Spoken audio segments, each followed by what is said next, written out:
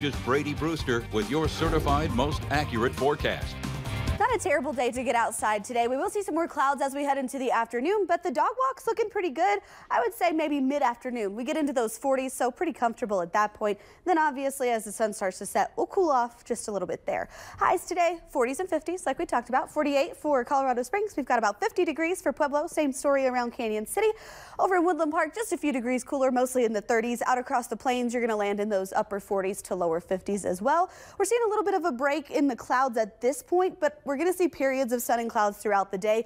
Likely an increase in that cloud cover as we head into this evening. So pretty similar to yesterday. We'll see those clouds build back in, and then possibly a shower or a flurry. Now you can see our temperatures at this point are still pretty mild, so likely a few raindrops. We did see a few of those around Colorado Springs yesterday, and I think once again today that could be the case. These shouldn't be too impactful getting through our evening commute time, maybe into our evening just a little bit, but as a whole these won't cause any issues. We do have our eye on our next chance though at some snow. It doesn't look to be terribly impactful either, but we're obviously going to let you know about it. So still nothing major, but we're watching Thursday into Friday.